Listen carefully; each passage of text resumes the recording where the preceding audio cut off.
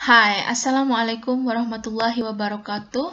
Welcome to English Grammar section. On this video, we're going to discuss a little bit about parts of speech, about the meanings of parts of speech, the kind of parts of speech, and then after that, going to focus our discussion on the part of noun. Okay, so this section will have a question at the end of the video, so make sure that you follow the video from the beginning up to the end. Okay, now we're going to start with the meaning. The meaning of the part of speech is a class of words based on the word function, the way it works in a sentence. I'm going to explain it also in Indonesia in order to make you more understand about what is part of speech. Jadi, part of speech adalah suatu klasifikasi dari kata-kata yang dikategorikan dari peran dan fungsinya dalam struktur kalimat sebuah bahasa. Dengan mengetahui part of speech, seseorang dapat mengetahui fungsi kata pada suatu kalimat. Jadi, kalau kita paham pengertian dan fungsi dari part of speech, maka Anda juga akan paham tentang fungsi dari masing-masing kata tersebut dalam suatu kalimat. Jadi dalam satu kalimat itu kan terdiri dari lebih dari satu kata kan. Jadi dia itu tersusun dari beberapa kata kan. Nah, masing-masing kata itu mempunyai fungsi masing-masing. Nah, untuk mengetahui fungsi dari masing-masing kata yang terbentuk dalam suatu kalimat tersebut, Anda harus mengerti terlebih dahulu pengertian dari part of speech, macam-macamnya dan juga fungsinya. Part of speech itu merupakan langkah pertama yang perlu Anda ketahui untuk mempelajari bahasa Inggris. Jadi bisa dibilang untuk pemula, belajar tentang part speech adalah penting sekali. Jadi dengan memahami bentuk dari kalimat dalam bahasa Inggris itu penting. Tetapi untuk memahami bentuk kalimat tersebut perlu terlebih dahulu memahami masing-masing bagian dari kalimat tersebut. Kind of part of speech. There are 9 kinds of part of speech. I'm going to show you one by one. Number 1, noun. In Indonesia, it called as kata benda. Number 2, pronoun. In Indonesia, it's called as kata ganti, atau lebih tepatnya sebagai kata ganti suatu benda. Verb. In Indonesia, it's called as kata kerja. Adverb. Disebut kata keterangan. Adjective. Disebut kata sifat. 6. Preposition. Dalam bahasa Indonesia, it called as kata depan. 7. Conjunction. Dalam bahasa Indonesia disebut kata hubung. 8. Interjection. Dalam bahasa Indonesia disebut kata seru. 9. The last, determiner. Determiner dalam bahasa Indonesia disebut sebagai kata yang merujuk kepada kata benda. Jadi, dia adalah kata yang dibuat untuk membantu menunjuk kepada benda yang lebih spesifik. Ya. So, the detailed information about this part of speech, it's going to explain later on, okay? So, this is the illustration in the form of illustration pictures of part of speech. Part of speech consists of noun, interjection, conjunction, preposition, adverb, article. So article is a part of the determiner, okay? So it's okay whether you want to call it as determiner or article. Adjective, verb, and pronoun. 1, 2, 3, 4, 5, 6, 7, 8, 9. There are 9 parts of speech. Noun, interjection, conjunction, preposition, adverb, article, adjective, verb, and pronouns.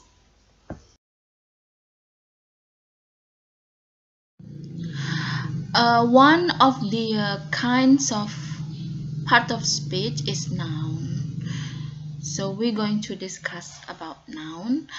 Noun is a thing, or it could be a person, it could be a place, it could be an idea. So noun is usually take a very important role is in a sentence. So usually it's one of the most important thing in a sentence. So noun can be a subject or even can be an object in a sentence. So sometimes they are capitalized when they are referred to the name of a person or name of a town, name of a country, and everything, and etc.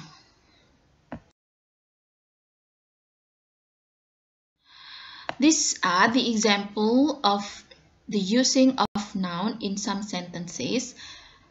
The first one is, late last year our neighbor bought a goat.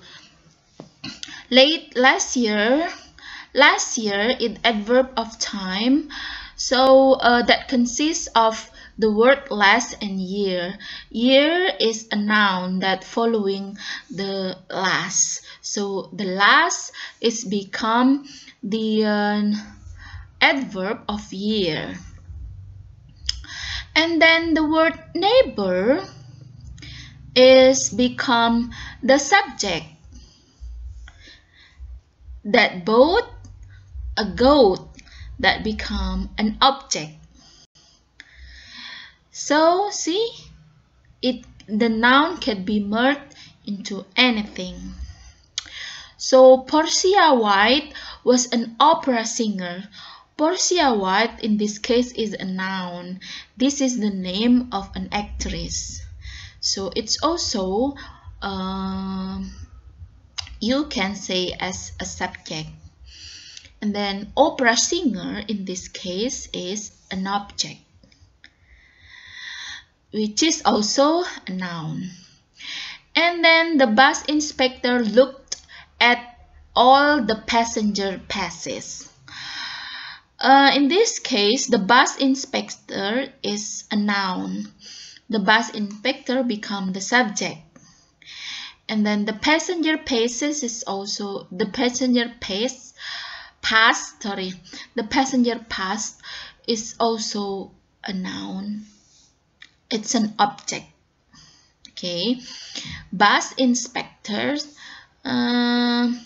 is the noun that consists of bus and inspector. So the conclusion is you can find the noun in many phases.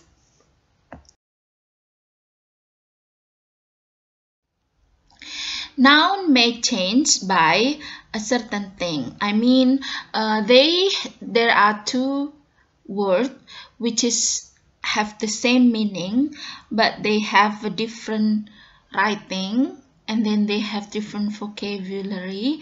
Both of them are the same noun and the same meaning. So the difference of it is because of the noun gender, the noun plurals, the noun of possessive or possessive noun. About one of it, each of it, we're going to discuss it on the next slide. Okay, noun gender is the noun that is changed because of the gender. So, in the world, we are divided into woman and a man. So, between the gender of woman and man, they might have a different noun. This is the examples.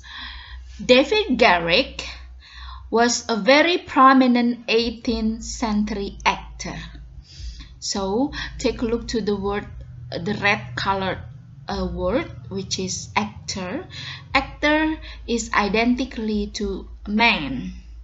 David Garrick is a man. That's why it's called an actor. So the noun is differentiate. It could be changed because of the gender of the subject, or of the other noun. And then the second, Sarah Siddon was at height of her career as an actress. Yes, because Sarah Siddon is a girl, so it's called an actress, not an actor. Okay. The next example, the manager was trying to write a one ad, but he couldn't decide whether he was advertising for a waiter or a waitress.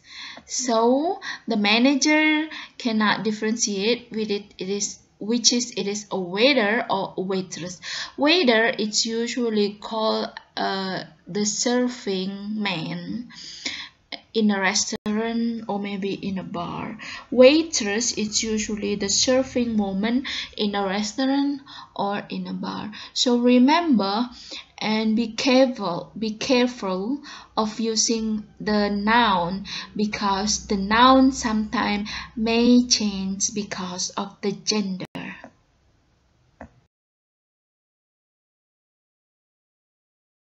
Well, noun may be different also because of whether it is plural or it is singular.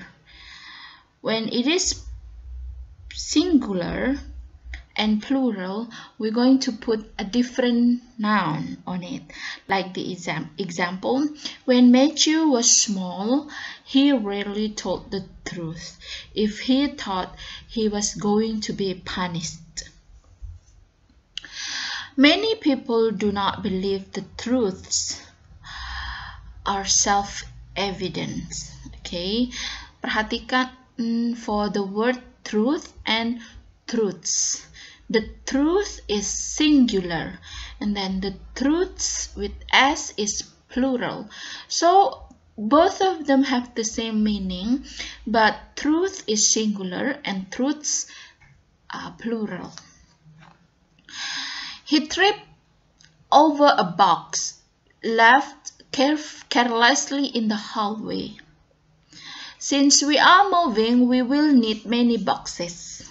So the word box and boxes have the same meaning, but the word box is singular, and then the word boxes are plural. So remember that plural might have the same meaning, but might have a different written form based on the number, which is it is plural or it is a singular. So the noun could be different in writing when it is have a function on possessive. So you can form possessive case of a singular noun that does not end in s by adding an apostrophe ns as in the following sentence. The red sweet case is Cassandra's. Cassandra itu adalah suatu kata atau noun yang belakangnya itu tidak diakhiri oleh s. Sehingga Anda boleh menaruh apostrof di belakangnya kemudian ditambah s. You can form the possessive case of a singular noun and end in s by adding an apostrophe alone or by adding an apostrophe ns as in the following example.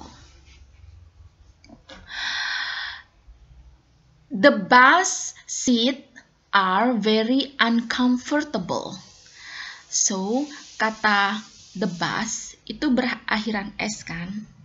Nah, jadi Anda boleh menaruh apostrof saja tanpa memberi s di belakangnya. But you can also put s after the apostrophe. It's accept to you. Like on the example, the bus seats are very uncomfortable. So you can use bus and bus. So that's all the same. You can form the possessive case of a plural noun that does not end in s by adding an apostrophe and a s as in the following example. The ship's pen was marked out every day. So take a look to the word ships. Okay, ship is plural, but you still can give s after the plural, and then you put s after the apostrophe. Jadi kata ship itu plural kan, dia nggak perlu dikasih s untuk membuatnya menjadi plural. Jadi kalau seperti itu Anda tinggal cukup memberi apostrof kemudian s di belakangnya. You can form the possessive case of a plural noun then does end in s by adding an apostrophe. Okay, like the example, the janitor's room is downstairs and to the left. Nah, the word janitors itu kan plural, ada s-nya di belakang. Boleh diberi apostrof, kemudian tanpa diberi s lagi di belakangnya. Seperti ini. Tapi kalau misalnya Anda mau memberikan s sesudah ini, tidak apa-apa juga, tidak masalah. Tapi biasanya lebih umum dipakai seperti ini. Oke, perhatikan baik-baik ya contoh itu. These are the exercises for you. I see the stewardess is bringing my mother's bag. The actress dog was so stressed when he knows that the bones are up. I want you to take the noun on the sentences and name what kinds of noun is it. Please do it on the comment column section below. Good luck. That's all. My explanations about the noun that could be changed because a certain thing. Next video, I'm going to explain you further about what is noun. So, thank you for now. See you. Wassalamualaikum warahmatullahi wabarakatuh.